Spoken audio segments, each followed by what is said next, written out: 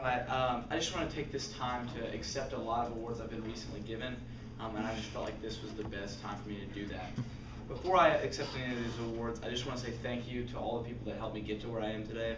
My family, my friends, all of my fans in this class, just all the big people, not as much the little people. I'm not so thankful for them, they didn't do that much, but the big people really were a big help.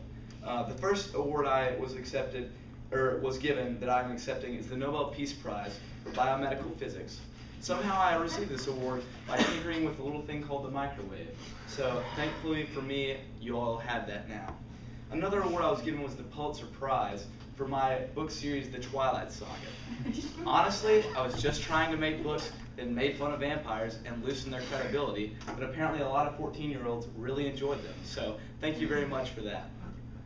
I also received an Oscar for my small cameo in The Godfather 2.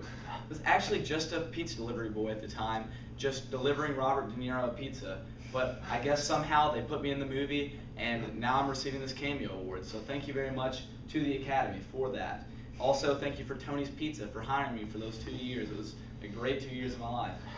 Next, I was given the Cy Young Award, which is given to pitchers in the Major League, but somehow they thought after my 2 years with the Lansing Lugnuts, a AA team in Michigan, that I was deserving of this award. So thank you, Major League Baseball. It's been a long journey, but I really do appreciate it. And I would also like to say that all of the attempts to blackmail me of steroids were incorrect. I never once used steroids. I'd just like that to be known right now while I'm accepting this award. I also received March of 2008 Employee of the Month from Target. Thank you so much, Target, for giving me this award. I really just enjoyed the people there. Everyone was really great, very nice to me. It was great. It was a lot better than my job at Walmart. So just thank you, Target, for being there for me, providing my groceries for me, and giving me Employee of the Month. I also won a Honduras National Hot Dog Eating Contest. I don't actually know how that happened.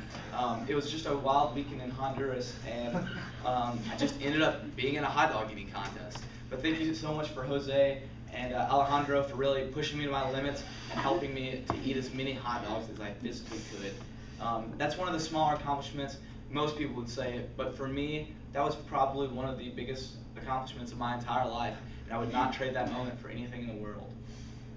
Finally, the GQ Sexiest Man of the Year. Funny story about that one, I actually was number 46 on the list, but thankfully for me, number 1 through 45 all could not make it for the shooting. So I ended up spending a week in Prague, and it was one of the best moments of my life. It was just an incredible shoot, and I could not be more thankful for being able to be a part of that. So after all those awards, I just want to say thank you for all the people that helped me get there. Thank you for my family, my friends, all of you, my fans, who were forced to listen to all my speeches.